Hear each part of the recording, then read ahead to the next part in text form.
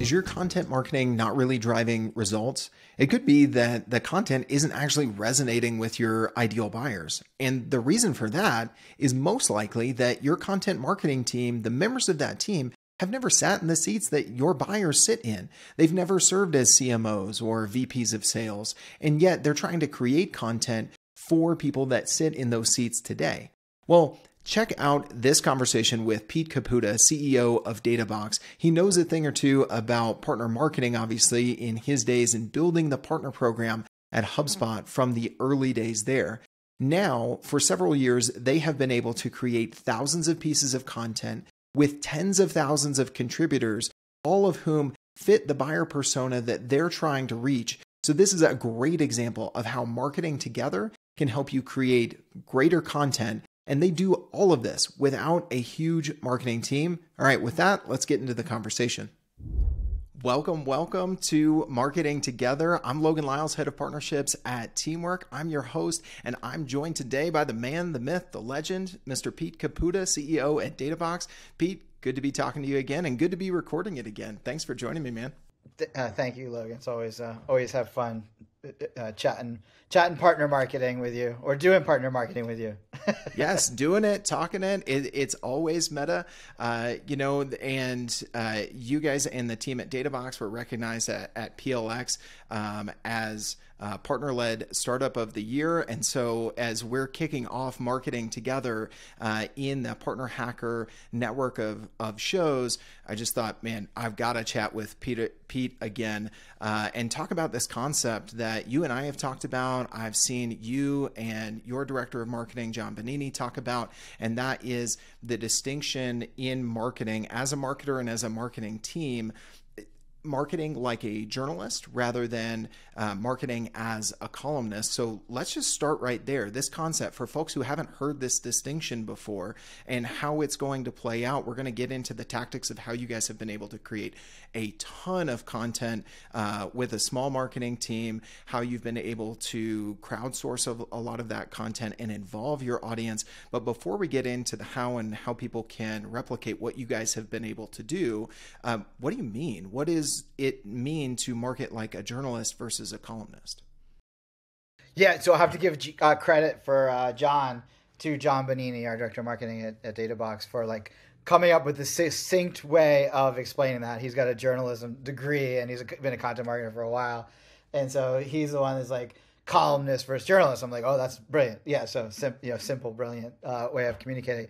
I think but like to explain or unpack what we do and what we mean by that is, I think most content marketers are sitting down with a pen and paper and some keyword data and like Google, and they're writing content. It's either from their own personal experience or what they've read that they're repackaging.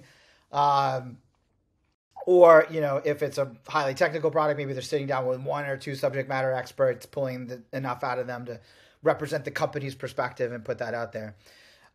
When we talk about it, we prefer to do a lot of primary research where we're interviewing or asking for input from lots of people in order to create what we call also multi-perspective content. So it's not about getting our perspective out into the market. It's about getting the perspective of multiple people, sometimes with varying or different opinions or perspectives, but getting that all together in one piece of content and putting it out there like a journalist would, right? Let's just take a political journalist because we can all understand that there's two sides at least to any argument, unfortunately, in the United States. And you got to represent both equally, even maybe I don't think sometimes journalists try to represent the truth as well as opposed to both opinions, but they'll get a whole other conversation. If they don't have both perspectives in the article. Yeah. And so that's the way we kind of look at it. And it's rarely as controversial as politics, but we try to cover multiple angles on a topic. And that's what we mean by more journalists than columnists. Yeah, so you are sourcing the perspectives, the stories. I heard it said recently that in marketing, we talk about storytelling all the time. We don't talk nearly enough about story finding. And I think that that's illuminated here as opposed to we're the columnist. We have our hot take. You're gonna read it and we're going to try and convince you of our perspective. Versus we are going to approach things like a journalist. We're going to do research out in the open, as I've heard you use that phrase before. And we're going to go to the people who sit in the seats of the people we're creating content for, and not just say, hey, we got a new column out, go check it out. You're going to invite them and say, hey, we're doing a piece, we're doing some research, help come contribute to it. I think for a lot of folks hearing this, they may say, yeah, that makes sense. Ready to go. Let's talk about the how. But I think it's important to take a quick time out and say, well, why was this important for you as the CEO, for John, heading up marketing at Databox? What were the things that you thought, hey, we've got to go down this path versus this path? Before we get into the tactical, I think we've got to talk about why is it important to go the route that you guys have? Yeah. So I would like to say that we do it this way because it produces better content. We did it this way because it produces better content. And I do believe that it does produce better content. So I think it's fair to say that. But if I'm being honest about the origin story of it, it's not for that reason. Do tell. The origin story is for a year before I left HubSpot. I spent 9 years there and I was an executive and built out the channel program, as you know. And for the last year, I was done doing that job. I basically said, hey, I think I'm going to leave. But I want to make sure that, the program and my team's in good hands. So I'll stick around. And so Halligan said, well, what do you want to do? I said, why don't you let me write on the sales blog? Like I've done a good job building out this sales and marketing program. And so I have some stuff to share. And so I did that. I wrote 42 articles, long form, like really in depth, stuff that came from my years of experience of selling, of managing salespeople, of coaching salespeople, of leading sales managers, et cetera. And towards the end of it, I kind of ran out of stuff to write about. I'm like, I could cover that, but it's not that interesting. And so I started reaching out to other sales thought leaders, sales authors, other sales management, sales practitioners, and saying, hey, what are you working on? What's interesting to you? Would you like to contribute to some content I'm putting together? And I started crowdsourcing, and I realized by the end of that first few times, I'm like, oh, this is a better article. It's got multiple perspectives. And that's kind of where it came from. So then fast forward to when I joined Databox, which wasn't very long after that period, I looked at our product, and the value prop of our product was complicated because the value is that we pull data from multiple tools into one spot.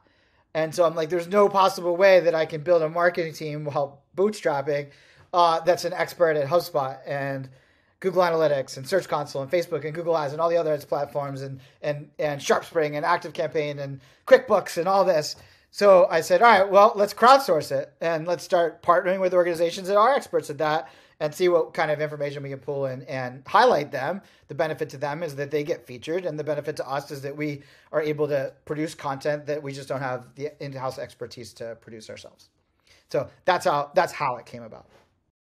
I did not know that part of the story of saying, hey, can I go write on the sales blog? And I've been there before. I remember, my career journey into partnerships was kind of long and storied. It actually comes from starting with a journalism degree, similar to John, got into B2B sales, right? And then moved into marketing, joining an agency. Between that shift from regional B2B sales to helping run a marketing agency, I had always been the salesperson who was excited about marketing, I think because of my journalism roots. And I had a buddy who wanted to start a marketing agency, and I was like, all right, sweet, let's write some blog posts. And I started, talking about my passion for content marketing, but I hadn't actually done it yet, right? And I literally wrote 2 blog posts and was like, I don't have too much else to say. I'm passionate about this. Like, I want to go here, but like mine was even worse than your story because I hit that wall much sooner. But I think no matter who we are, we're gonna hit that.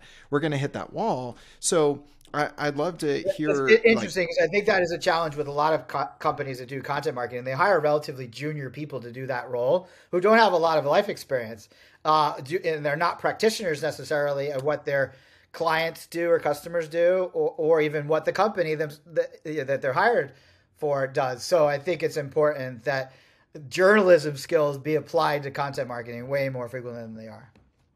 absolutely. Like your junior content marketer has never been it doesn't matter who you sell to, a CMO, a CIO, a CTO, a CEO, a VP of sales. Otherwise they wouldn't be your junior content marketer, right? Exactly. Not only do they usually Exactly. not have a ton of business experience, right? Because of where they're at in their career, which is fine, but they've also never had that applicable experience to go deep and speak to the audience you're trying to reach. So I think you did a good job of both of pulling out both of our stories that actually illuminate the why this is important, and it echoes some of the things we've been talking about at Partner Hacker. So let's talk about the how. How did you guys get started? You came in as CEO of Databox. I don't remember kind of the timeline of was John there already? Did you bring him in? What were tell me a little bit about that and how you guys got started building a marketing team that has been able to crush it with so much content, and not just volumes of crap content, but like content that is driving inbound for you guys. Where did you start from day one taking this journalistic approach? Sometimes it helps to set the stage of where we're at and then work back. So we're like a quarter Yeah. million sessions per month, and we get about 5,000 to 5,500 signups per month for our free product, all through organic means. We don't do any paid advertising. Now, of course, there's word of mouth and dark social and all the other stuff that you can't directly attribute to Google Analytics. But when you look at our Google Analytics or HubSpot Analytics, you'll see organic, right? Organic means which are growing. So all of that is through. And there's really, for most of the time that I've been at Databox, which was I joined in 2017, we've done two things. We write blog content, and we've launched free dashboard templates that people can download, connect their Facebook ads or HubSpot account to, and it immediately shows their HubSpot and Facebook ads data right in the dashboard. So the blog posts are our top of the funnel. The templates are kind of our offer that gets people to convert and try our free product, if they don't also just come to our product, and sign up for our product. So that's where we're at now. Your question was more of like around how did we get started with that, right? Yeah. Right. So Yeah, in 2017, 100%. I joined as CEO. There was 12 of us at the time. It was me, one person that handled support, and all product and engineering. It was a bit of a reboot. They had tried to go to market. Yeah. They went to market. They raised a bunch of money. They tried to continue to go to that market, and it didn't work. And so when I joined, they were right at the middle of a pivot, or just pivoted to a new market. And so there was no traffic to the website, very little revenue. We had some cash in the bank, but not a lot. And so we had to be scrappy. And so I hired a handful of people. For the first few months, it was me writing blogs, me taking sales calls, me helping customers get onboarded, until that became untenable. And then ended up hiring two people right away, one more very shortly thereafter. And one of the first hires was a marketing person that was writing content, and we started doing this a little bit. We had trouble scaling it because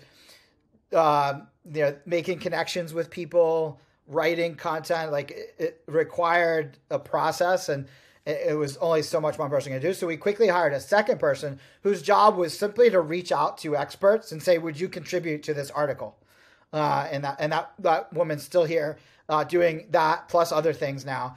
But so we had two people, one basically internal writer that was writing, and one person that was crowdsourcing quotes for our content. And that's how we got started.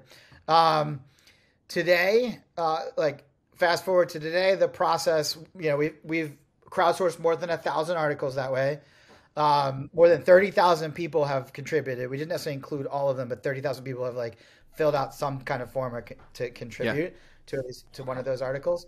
And And now we have a much easier time of it because we have a big list that we can go back to of people who've contributed in the previous articles. And we have a much higher domain authority now, so people want to contribute because they want to link from our website and mention on our website. But the process is we right now we create a research brief, we call it, and that research brief is the angle for the article, as well as who we think we want to contribute to it, as well as questions that we want to ask them. We take that research brief. We sometimes actually start and just pose the questions on LinkedIn and tag a bunch of people to get their perspective. And we'll get like... At what point in the process are you guys putting that out on LinkedIn? Usually that's like the first step in the Nice. research Okay. is to like go and get free form thoughts from a bunch of people who have some expertise on it. Then the next step is we build a survey. So you're crowdsourcing before you're crowdsourcing, essentially, on that point, right? Yeah, kind of. Yes. Yeah. So the writer will reference that thread as well. And we actually sit there, like we try to get everybody to respond at the same time. And so we sit there and ask follow-up questions. And so we have someone like myself or John or Jeremiah or someone else on the team who knows the subject, who's sitting there asking follow-up questions. And then conversations organically happen because people chime in and start asking questions too.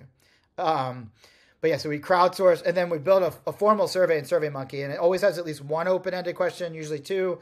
And then there's a bunch of multiple choice questions so we can actually get people's, we can produce like facts based off of the survey. So we'll say like 55% of marketers who do this did it this way, right? And so then we'll send that out to our list. We actually do like crowdsource 3 to 5 articles a week. So it goes out to our big list.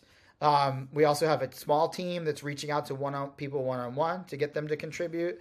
And then we'll take all that research. We'll do the analysis around it. We have a person on the team that does analysis of survey results and prepares them for the writer.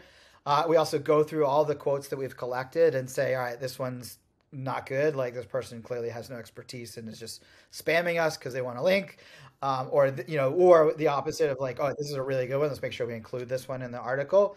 And then we'll send it off to a writer. And we have a stable of like, I'm not sure the exact number, but I think it's 5 freelance writers who are trained in our process. And they'll take all the research that we did and weave that into a journalism style article where they're, again, representing multiple perspectives. There's so much good there in the process, and just like, okay, I encourage people hit that back button like 2 or 3 times to just take it. I'm like writing fast and furious like the steps here because you guys have just, I mean, how else do you do it with such a not such a small team, but a smaller team compared to other larger organizations with tons of marketing resources that don't put out near the volume of content that you guys do. And again, it's not, there are teams that pump out a ton of content, but it's not of the same value. I particularly like the step that you guys do of kind of planning some of that pre-research, doing it out in the open on LinkedIn, having someone dedicated to facilitate the conversations. One thing you mentioned there towards the end, Pete, was you have a pool of freelance writers that are trained in your process. And I think a lot of marketing teams struggle with writing resources, video resources, whatever it is. What do we outsource? What do we bring in house? Where do we find an agency that can do it repeatably? So how did you guys land on that model? Because obviously written content is a big portion of your strategy of marketing together with the people in your audience. How did you land on that? Maybe did you try some other ways to fill that writing need? What worked, what didn't? We initially had an internal marketer doing all the writing, and it didn't scale. It was kind of dependent on just one person's ability to work fast and produce content, but also, be interested enough in the topic and disciplined enough to do the research. So we tried that. And I don't know if it was the person or the processes we had at the time or whatever, it just didn't seem to work. And so we said, well, how can we do this? It is time consuming. And if you're doing 10 other things because our marketing team does other things too, it's hard to like just sit down for 4 hours, 8 hours and like bang out a good article. And so we just said, all right, well, let's outsource it to freelancers. If we're doing all the research up front, then we can kind of feed them what the angle of the article is and a lot of the meat of the article. And it actually can be really efficient for them because in most scenarios, they have to go do the research on their own for a client. And so we're saving them a lot of time. And we've actually been able to outsource it to really, high quality writers and do it quite cost effectively because their job is to take all the stuff we put together for them and weave it together. They don't have to do that research that they usually have to do. Yeah, which makes it more efficient for them. So probably a little bit more cost effective for you guys because you're not having to find writers who then have to incorporate all of that research time, and you're getting the quality. Because I think the same thing we said earlier in the conversation of a junior marketer going to Google, doing that research, trying to communicate to someone who sits in a buyer seat that they've never sat in. We could just go down that same path and hit the same wall with a freelance writer as with the problem we were describing earlier with that junior content marketer, right? Right. Exactly. Yeah, yep. Absolutely. So I thought it was interesting that before you guys started adding more writers, you had someone dedicated most or all of her time to running the outreach. And I don't think that is usually emphasized enough within a marketing team, even if they are doing, joint webinars and other partner marketing, that emphasis of how are we going to systematize our outreach, have someone who can really do this well. So curious what has worked there. What would you encourage other marketing teams to either carve out a role for or look for that expertise and dedicate some of their time to the outreach? I imagine once you have a contributor, you have a system to maybe flag them, what they've contributed to and where they might contribute to something in the future. Talk to me about like that outreach role, the follow-up, and some of the things that person's responsible for that others might be able to replicate within their marketing team. Yeah. I think that the number of reps that we had, like in sports, if you do a lot of reps and you swing the bat a lot, right? You kick the ball a lot, you're going to get good at it. I think that's really been the secret to that, like being productive around this, is that we've done it so many times. Not only do we build the list, but we have like a reputation of it, and people are like, oh yeah, I read your articles, I'll contribute, right? And so there's this almost semi-virality, nothing I can measure, but semi-virality around recruiting contributors.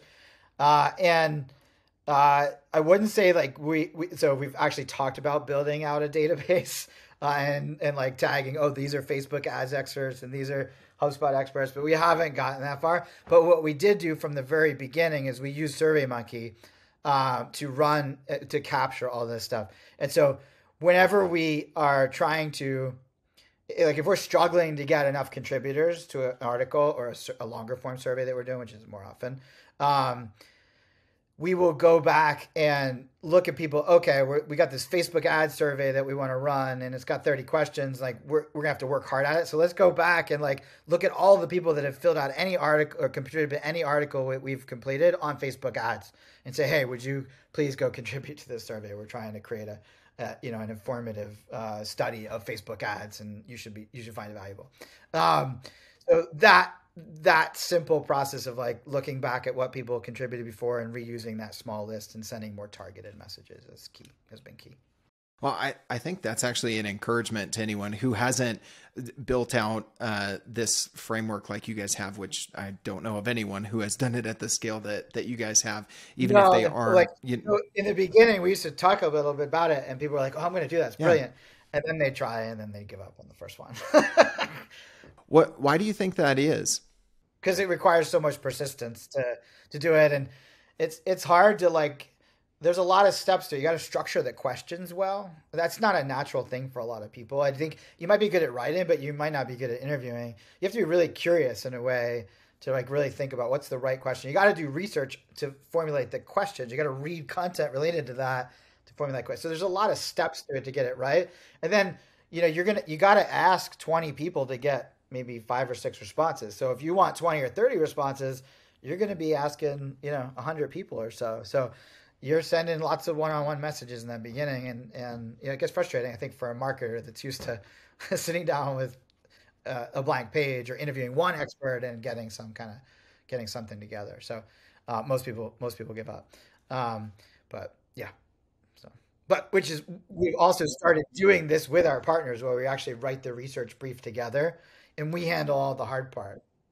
We give them an opportunity to highlight their own expertise in it really prominently and host the LinkedIn discussion and then write like follow up content that for their article. So we're doing a lot of the hard work so that they can use this as a networking tool for themselves. Yeah, that part cannot be overstated of the networking aspect of it, right? Of even those contributors, there's the virality of the content, but then there's also that relationship that you build because you're reaching into your target audience and you're marketing with people who do sit in that seat versus the junior marketer who hasn't. Guess what? That person is now aware of, has some affinity toward Databox that they didn't have previously. I think that's where kind of what you're talking about here, the marketer has to start thinking like a journalist to ask questions. They also have to start thinking a little bit like a salesperson. Hey, I'm not going to get 100% reply rate. And there's a relationship to nurture here, not just the content that comes out of the other side. And I've always thought about that, but I think that partially comes from that journalism and sales background. Yeah, no, you've probably seen some of my rants about how I think it's a ridiculous thing that we hire very junior people and we give them they're the least skilled, least knowledgeable, least experienced people, and we put them in a sales development role where their job is to go initiate a dialogue with a ridiculously busy senior executive, right, at the prospect company. And not that, book 30 minutes so that they can be pitched. Like the chances of success, it's like asking your little leaguer to go and go into the major leagues and try to hit a 90 miles per hour fastball. They're just not going to be able to do that. And so one of the benefits of this process is that you're stepping back a little bit from this idea that I have to be pitching everybody all the time. And I'm engaging my prospects in a collaborative effort of learning from each other, which as a busy executive, like if you can help me learn something that's relevant to my business and also maybe give me some visibility for things that I'm doing, like that's really, like, for a good portion of executives, that's a big motivator. And so we initiate a lot of dialogue with a lot of really important people, really senior executives of amazing companies, just by asking them to contribute to an article. And it's a really light lift for them. They've probably already said these words 500 times or even written the words 500 times in some way. And yes, it starts that dialogue and they're usually appreciative. Case in point, this is just fresh in my mind because it was just a number of weeks ago. I don't want to toot my own horn here, but like you and I had been connected on LinkedIn for not that long, engaging a little bit. I knew John previously for a few years, had been on his podcast, Metrics and Chill. Shout out to Metrics and Chill. Check that out. We were starting a new webinar series at Teamwork focused on agencies. There's overlap there between our two companies and the focus on agencies. And when I reached out to you, said, hey, do you want to be a webinar guest? It was, I think we could use this LinkedIn post that you did to be kind of the outline for the webinar. And one of the things you mentioned to me was like, hey, you took the time to identify something I already said, as opposed to saying, hey, come be on our webinar, come up with a deck, design the deck, do all of those sorts of things. So I think that's something that other folks can learn from. What are other things you guys do in the outreach that doesn't make it seem like such a big ask? Because you guys have been doing that a lot now, and I think probably refine that process a bit. Yeah. Your example, and I've given you public kudos already for this, but yeah, I'll repeat it. I think you made it easy for me to do webinar, and I say no to webinar after webinar. Like, it's just the amount of time I know it would take me to sit down, block off and block out all distractions and put together a good deck. That's hard for me. And we don't have webinars as like a marketing activity. So there's no one else in the company building that stuff right now. And so you made it so easy. You're like, hey, I'm going to build the deck for you. I love this framework that you came. That framework was obviously in support of my own business objectives because I'm publishing it because I want people to follow that framework. And so you made that so easy. And I think that is a really important thing to think about when you're reaching out to somebody who's a busy executive, whether it's from a sales or a marketing perspective, you have to think about the amount of value you're delivering for the amount of effort that is required. And our process requires a very little amount of effort. It's not a huge amount of value, but it's a decent amount of value. It's a link from a new domain that's valuable. Yours, I think, was a little bit more effort, but not much more, honestly. And the value was really high. And I think that's a great way to look at it, is like, what's the value for the effort?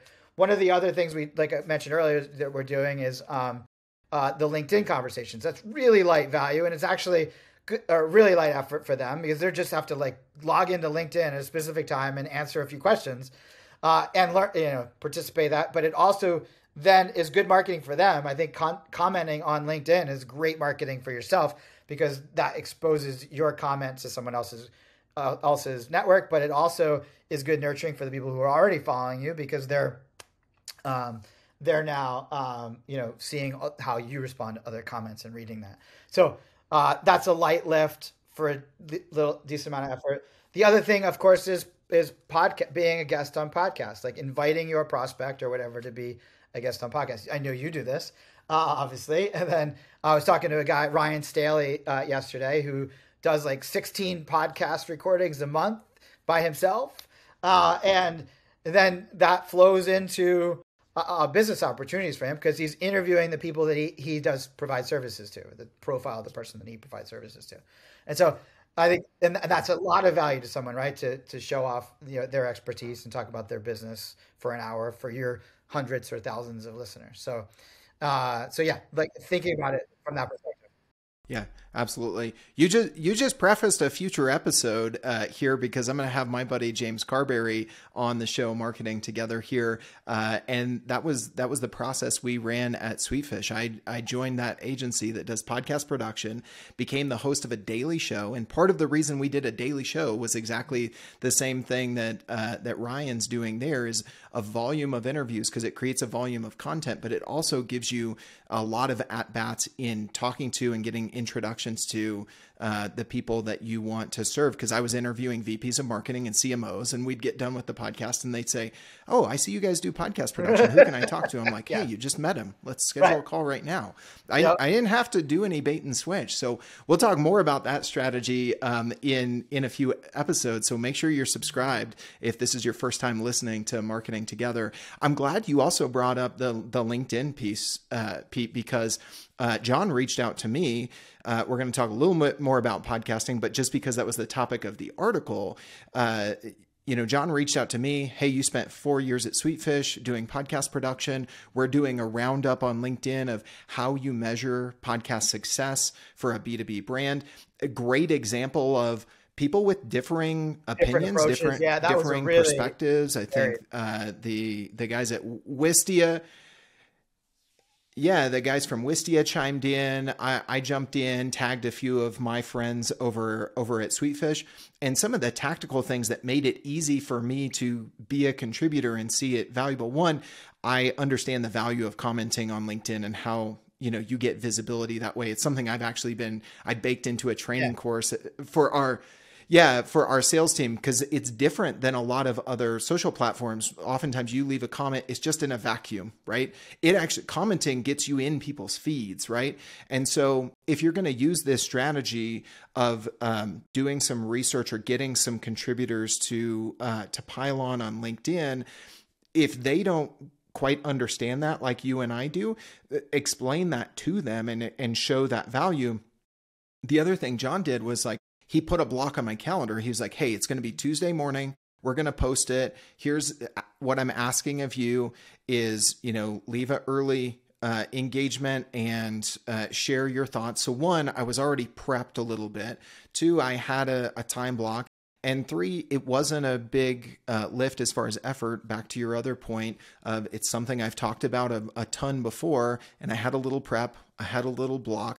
And I think that's important. Also LinkedIn, I can't speak to the algorithm specifically, but I think that if you're tagging a lot of people and they don't engage with that post, it's likely going to be seen negatively in that post. The reach is going to suffer. So you also, if you're doing that sort of stuff on LinkedIn, you just need to plan and prep and give people a heads up the way that you guys do.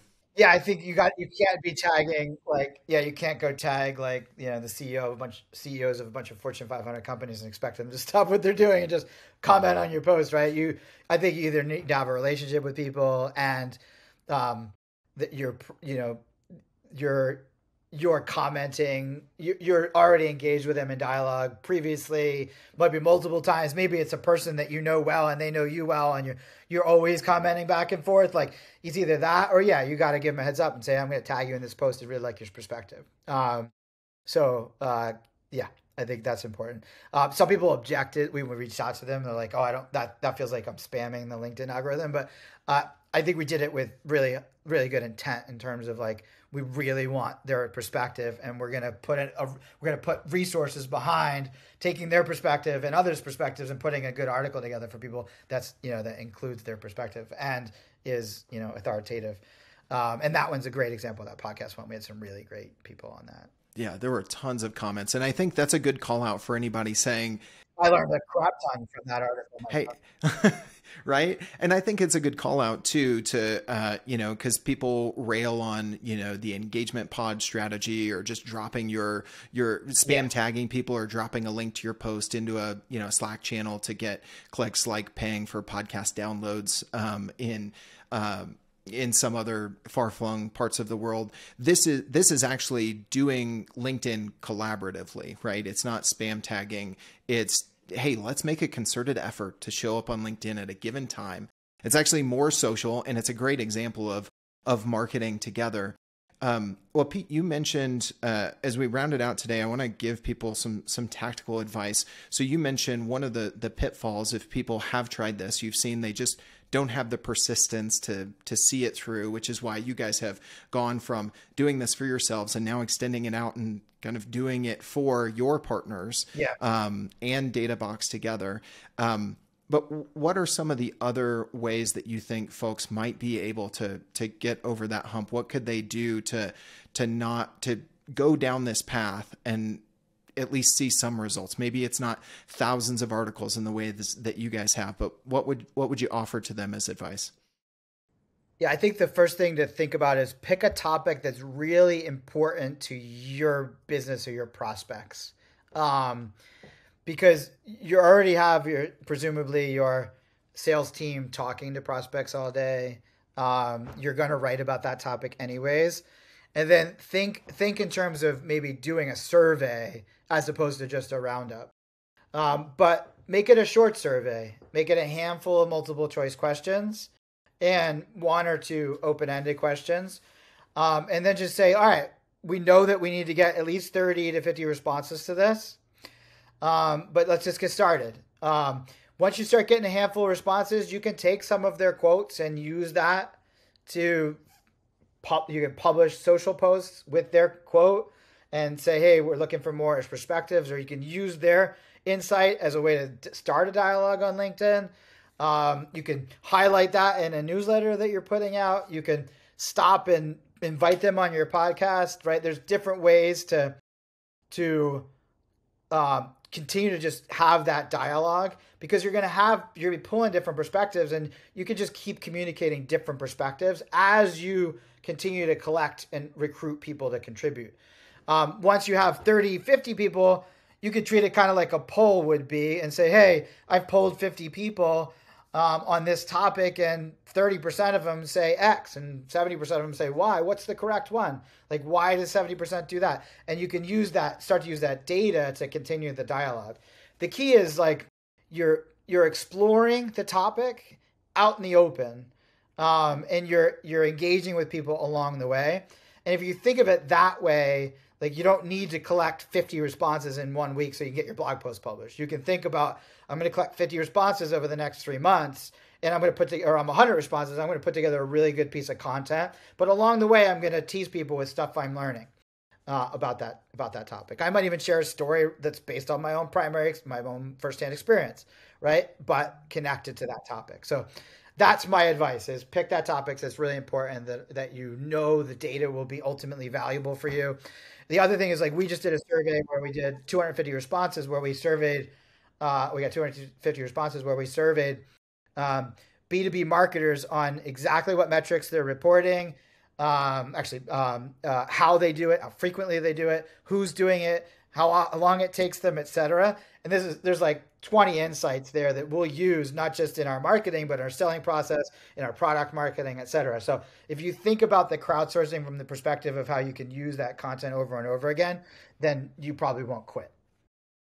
That is a great way to round out the conversation here today, because I think it reinforces what we were talking about, a few months back at PLX in partner-led everything. By reaching into the community, creating content with them, by marketing together, then it has these other impacts. Those partnerships with those contributors, it's now impacting sales and impacting product. And, when I started in my partnerships role that I'm currently in 6 months ago, I just started creating content with people that fit our ICP agency owners. And pretty soon the product team was saying, oh, wait, you had that conversation. Can you share that Gong snippet? Oh, you recorded that. Can I have that? It goes even further than just the marketing efforts. So I think that's a great way to round it out. Pete, this has been fantastic. Every interaction we've had has been awesome, whether it's been LinkedIn, a webinar, now a podcast. So thank you so much for spending time with me today. I really appreciate it, man. You're welcome. Appreciate it. It's always fun to tell the story. And obviously I'm a collaborator, so I enjoy the collaboration with you. And I invite others to collaborate with me and my team as well. So thanks for the opportunity.